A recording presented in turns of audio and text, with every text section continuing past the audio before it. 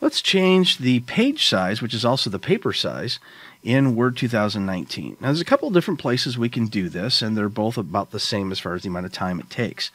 Let's go to the Layout tab at the top, and then we'll go to Size, and you can choose whatever size you want. You can see right now we're at 11 by 17. Let's say we want to do 8.5 by 11. We can just click that, and it resizes our page to 8.5 by 11 instantly. Unless, of course, you have a really slow computer. It might take a few seconds.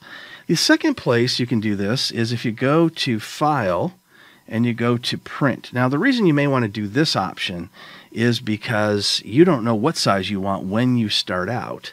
And you start formatting it and you get it to go a certain way and you realize, you know what, I need something more square or I need something smaller, that kind of thing. So then what you can do is go to File, Print, and it shows you what it's going to look like before it prints on the right-hand side. And what you can do is you can change it and you can see how it changes the way it's going to print. So I'll choose the A4. You can see it gets a little smaller. I'll choose the B4, and we can choose 17 by 11 if we want, and we can see the way the font is going to look, and we can see that the shape and the size of the paper changes along with it.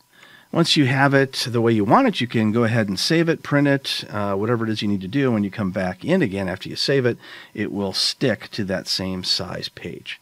So that's how you make page size changes in Microsoft Word 2019.